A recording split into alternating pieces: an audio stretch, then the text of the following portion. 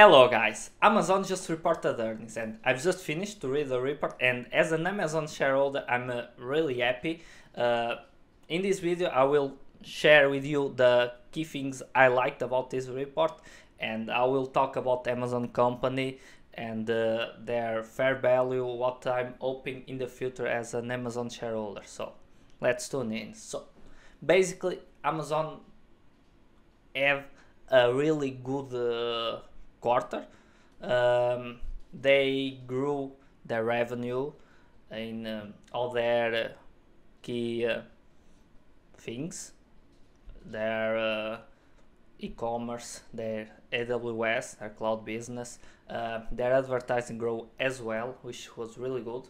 And even though their revenue grew above 10%, it was 11%, yes, quarter on quarter comparison.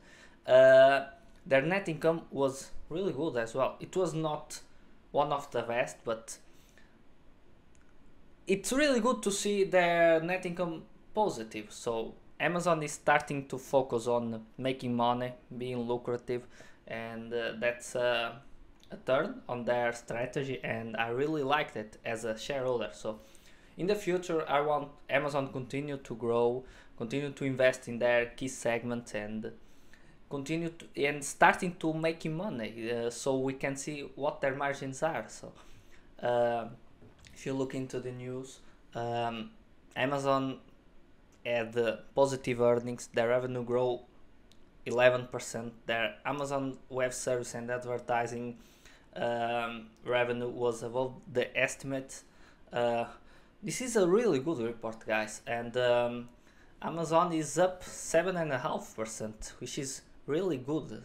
In my opinion, Amazon is one of, it's really difficult to understand the company.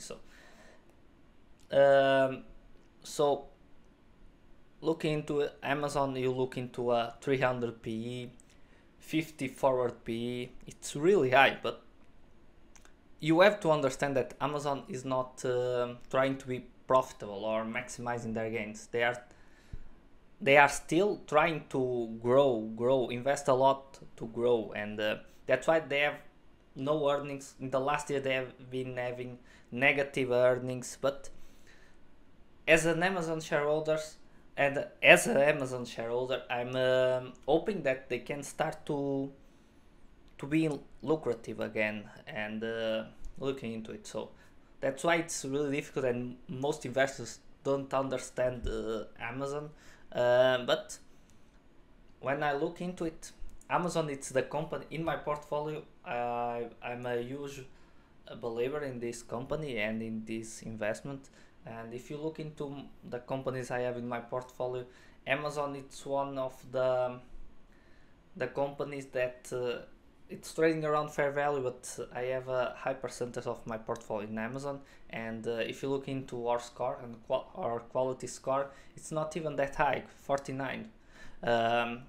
Between 0 and 100, it's a median score. But in my opinion, you shouldn't look into the PE of Amazon and into their fundamentals.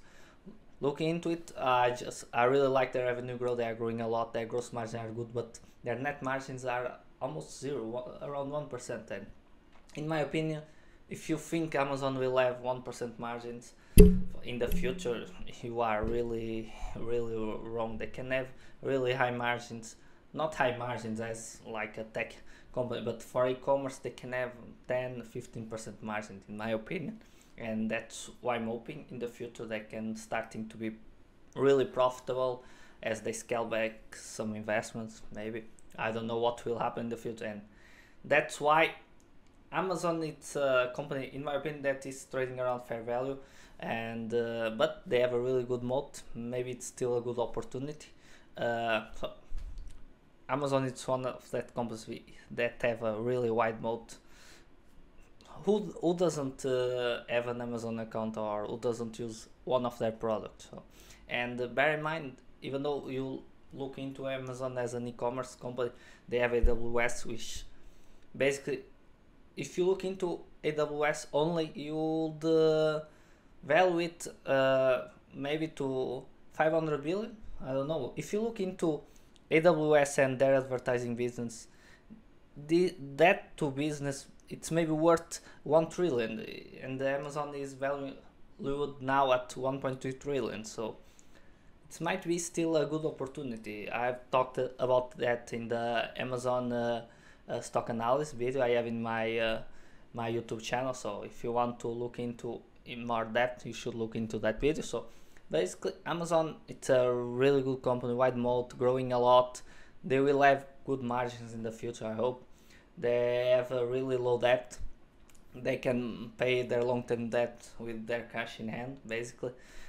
They don't have really good return on invested capital or return on equity, which are things I really like. But the situation Amazon is they are still in growing. They are still in growing phase, so it's normal to not have a high return on invested capital. But I'm hoping that in 1, 2, 3 years maybe they will have a really high return on invested capital.